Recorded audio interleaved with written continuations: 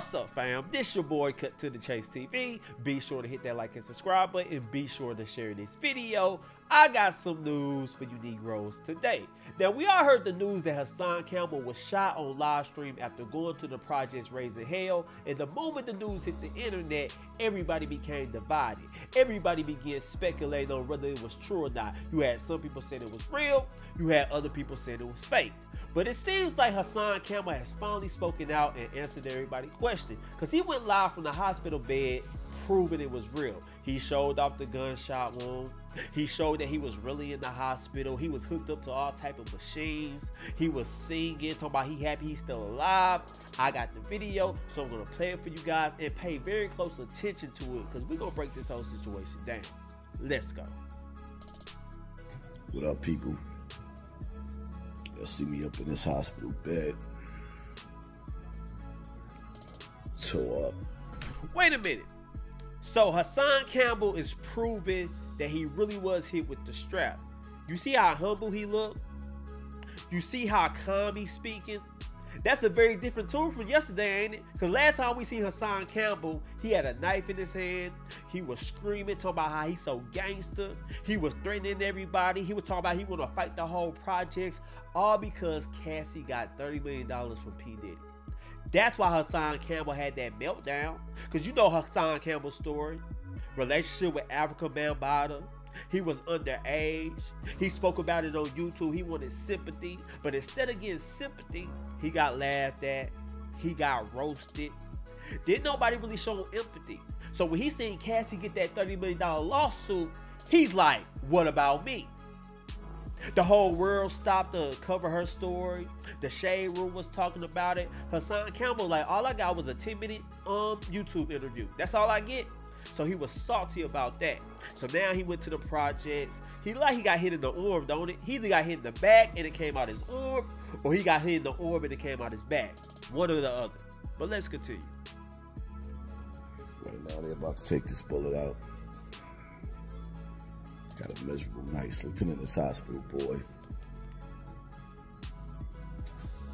Thanks. Look at him. He's in a hospital bed. He's looking in the camera. He's holding the phone up. He's making sure that we know he's in the hospital. And after he dropped this video, he had received tons of backlash. Everybody saying he's clout chasing. Everybody saying he want attention. Now, I'm going to say this. I'm going to be honest. I can't really fault Hassan Campbell for this. If he really got hit with the strap, he survived, he going to do a video. Everybody does it. I got regular niggas who got hit up. What they do? On Facebook Live talking, hey man, I'm still alive. So that's the thing people do. They get hit up. If they survive, they go live from the hospital bed. And let's be honest about Hassan Campbell's situation. Ever since he got hit with the strap, everybody been making money off of him. Everybody been doing live streams.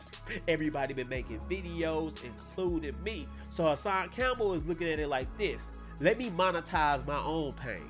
Let me monetize my own struggle. Everybody else making money, shit, I might as well make money too. I might as well clout chase my own name. And that's exactly what he's doing. Yes, he got hit up. Yes, he acted a damn fool, but now he gonna look on the bright side. Hey, I might as well make a couple $1,000s off of it. That's how Hassan Campbell is looking at it. But let's continue. Looking crazy.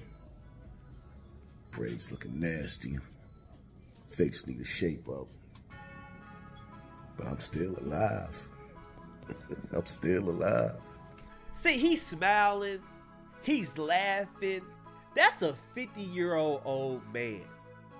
He went to the projects on a Sunday morning, raised all type of hell, and that wasn't smart at all. Because I'm looking at the situation like this. Hassan Campbell, if you're going to have a meltdown, if you're going to have a mental breakdown, the projects is the last place you want to have that at. Because you got to think about Bronxboro projects.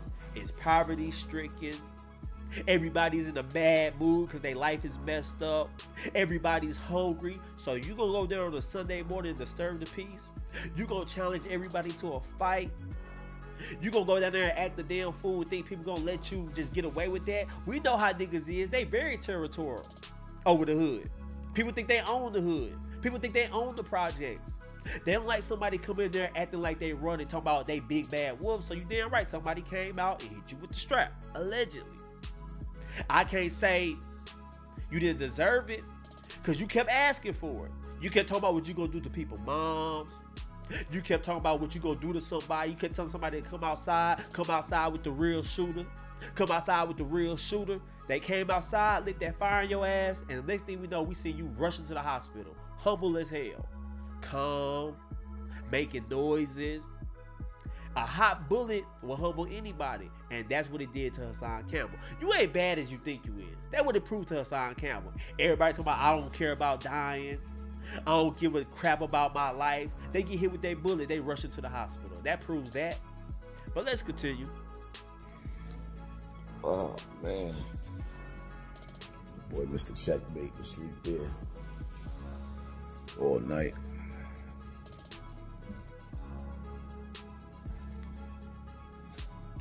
Now, that looks like the dude that was standing behind Hassan Campbell when he was having his meltdown in Bronx River Projects. You remember Hassan Campbell was screaming, he was yelling, he had the knife in his hand, and there was a dude in the background on his phone. That looks like the same dude. And this is what I gotta say about this. I get you're in the hospital with Hassan Campbell. I get that you are offering comfort to him, but you should have prevented this. It seemed like you just sat idly by when Hassan Campbell set that camera up, when he was yelling, screaming. Why you didn't take his phone? Why you didn't say, bro, let's get up out of here? Sometimes you gotta stop your friends for doing stupid stuff. But it seemed like this dude was kind of instigating it. It seemed like he didn't want to try to tell Hassan Campbell, let's go, don't do this, this is not a good idea. Then now when he gets shot, he by his side. I'm glad he did that, but he could have took a step in and prevented this whole situation. That's how I feel about it. Because I got a homeboy I know finna crash out. If a homeboy of mine tell me I'm finna go to the projects, I'm finna set my phone up, I'm finna yell, scream, because I'm mad because Cassie got $30 million from Diddy, I'm going to say, bro, that's not a good idea. I'm going to wrestle with him. I'm going to take his phone. Ain't no way in hell I'm going to go to the projects with you. He should have did that. But let's continue.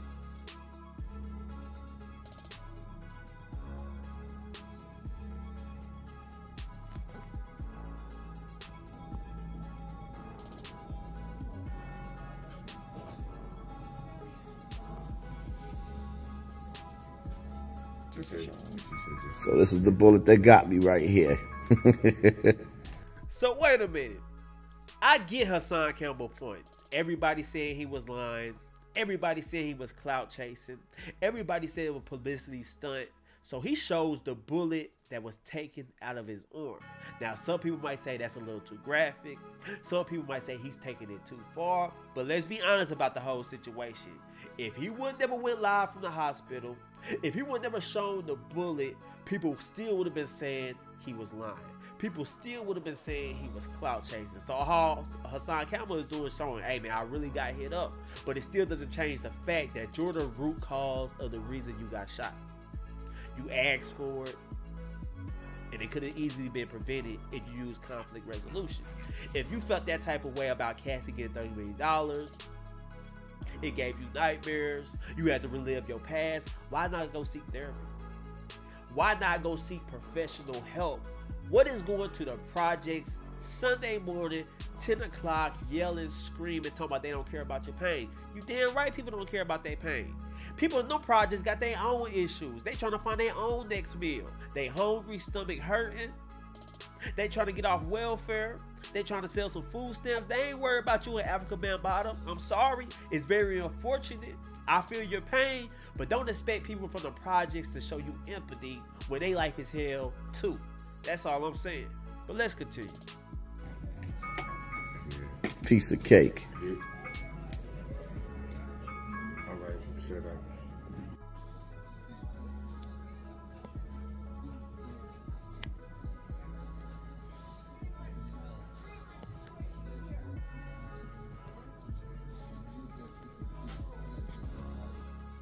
Now let me say this. Let me go on a serious note. I'm happy Hassan Campbell survived. I'm happy he's on his way to a speedy recovery. But let this be a lesson learned to all you gangsters out there. Cause we all got somebody in our neighborhood think they the baddest M Alpha, thinking they a gangster, always raising hell. Show him that Hassan Campbell video. Show him how 1 minute he was yelling, screaming, begging the killers to come outside, and the moment they came outside, he retreated. Now let me say this. If somebody get hit with the strap, I don't blame them for running and rushing to the hospital. But Hassan Campbell's situation is different. He came to their territory. He challenged them to combat. And when they gave it to him, he didn't really want it. And I'm going to say this. Hassan Campbell, if you're going to do all that, why didn't you arm yourself? Why your homeboy didn't have the strap? If you're doing all that yelling, all that screaming, all that bad mouthing, like you big bad wolf, y'all ain't got the strap. Somebody hit you with the strap and you gotta rush to the hospital. That ain't the way to go. So you crashed out over celebrity news. Cassie and Diddy had nothing to do with you. I get you got your own issues, but you shouldn't have let that trigger you to do something this stupid. That's all I'm saying. Now I'm glad you survived, but it could have ended worse than that.